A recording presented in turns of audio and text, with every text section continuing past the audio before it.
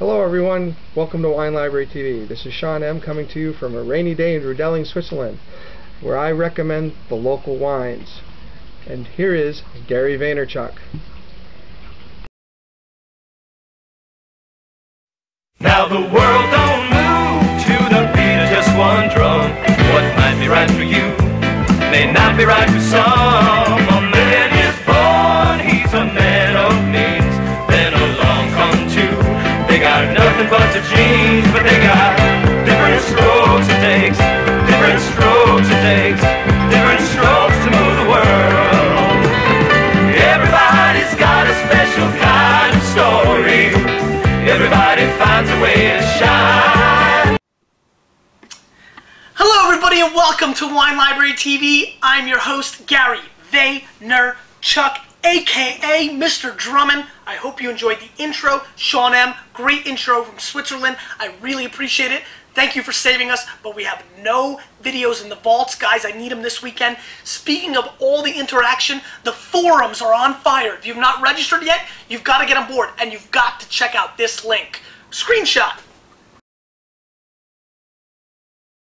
Alright, there's a link right below the wines on this episode, so you have to check that out. Get on board. It's really, really rad. No Jets game this weekend. I am leaving for Paris, France tomorrow. So I will be taping today 2 more episodes for Monday and Tuesday because I just won't be here on Monday and Tuesday. I'll see you back semi-live on Wednesday. Today we're going to be doing Sauternes. Sauternes is really one of my favorite wines in the world. Great after-dinner drinks, very dessert-oriented wine, and it's just amazing stuff. We've never solely focused on it, or I don't think so. And more importantly, we've got the legend live, Chateau D'Yquem. So I'm really excited, and let's get right into the festivities. Looks like Darth Vader's been getting into my stash. The Chateau D'Yquem, 2003, 92 points, Robert Parker, and only $17 for a half bottle. Let's see what's going on with this.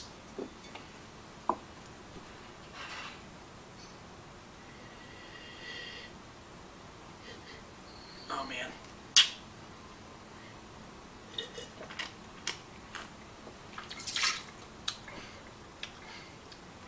It's corked. So there you go. Off to a very interesting start. I'm going to need a different glass, probably. Can you know, actually, yeah. I'll be right back.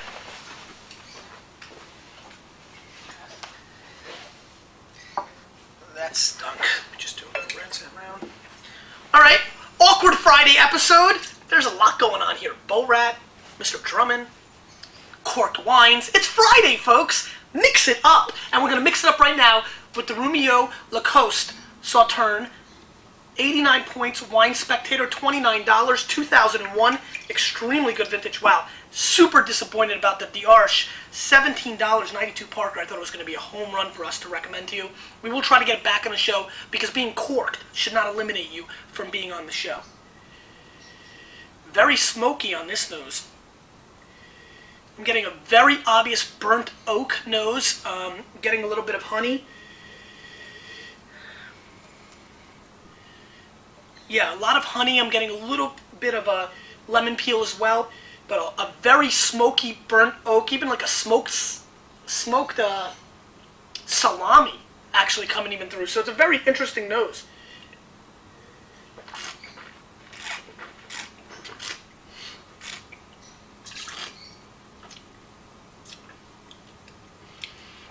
I don't think we'll be spitting today. Very smooth. Tannins and acidity are very, very light. Nice golden color. Nice golden apple flavor as well coming through. 14.5 alcohol. Getting a little heat on the finish, but not too bad. Went down extremely smooth. It's got a little hint of pear also on the finish. I'm enjoying this wine. This is a solid Sauternes. Probably going to score this 90 points. I'm going to go a point above the Spectator. I think they underscored this a little bit. I really enjoy it, and I think it's a great, wine to have with cheese. If you're a big cheese fan, guys, this is the way to go. I mean, I know a lot of people talk about port, but Sauternes with cheese and apples are just some of my favorite things in the world. All right, and now the crown jewel, the Chateau D'Yquem, 1998. This is not a great vintage of D'Yquem. 91 points Parker. It's a, but D'Yquem is D'Yquem. I mean, this is really, this is really the top of the line, $110 for a half bottle, 91 points Parker. Sauternes is in the middle of Grave, and what makes Sauternes so amazing is that these grapes get noble rot, botrytis. And what happens is they get a very raisiny kind of aspect to them, and they get these great shots of sugar, and they get huge sugar levels, and just really are some of the most expensive wines in the world to make, and that's why you see the prices are so expensive. They lose a lot because of the noble rot, and so small production wines, great quality, and really anybody who's into wine should really go out and enjoy a Sauternes. If nothing else, on this glorious Friday, I want to really scream, Sauternes! I mean, really, please go out and try one. D'Yquem's obviously very pricey. I thought I was bringing on something that was going to be great for everybody. We'll have to retry that, but this is fantastic.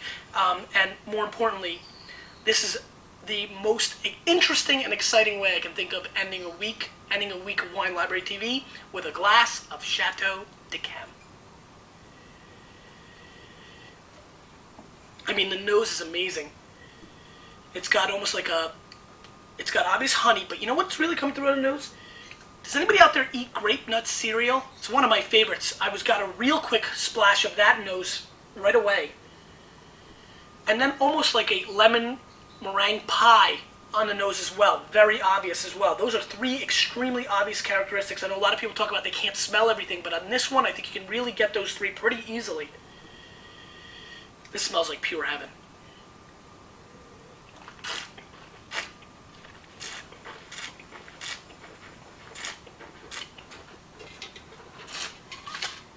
That's right, I spit D'Yquem.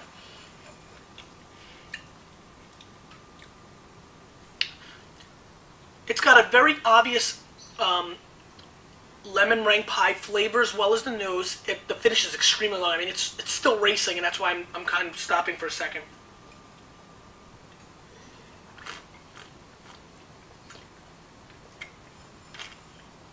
I noticed a commenter the other day said, stop spitting, let's see you get slosh, Gary. These are the kind of wines that I can see myself getting slosh on very easily. They're obviously extremely attractive, very seductive wines. This has a very long finish, very honeysuckle, a little bit of pear, very obvious apple on the finish. I think Parker's underscored this wine. I'm going to have to go a little bit higher. I'm going to go 93 plus points, which still makes me say that this wine is a pass. At 110 bucks, I think you can definitely do better. But this is quite an experience, and if you've ever had 90 Chateau D'Yquem or some of the other classic vintages, there's 67. There's nothing like it. And more importantly, what other wine can you take in a small bottle, take it to a football game, and while nobody's looking, when your team's not doing well, just slug. That's right, I slug Chateau D'Yquem on Wine Library TV, and here's my question for you. Who would you invite to a dinner if you could only invite one person and share a bottle of wine with? Living is one category, deceased is another. You, with a tiny bit of me, we're changing the wine world, aren't we?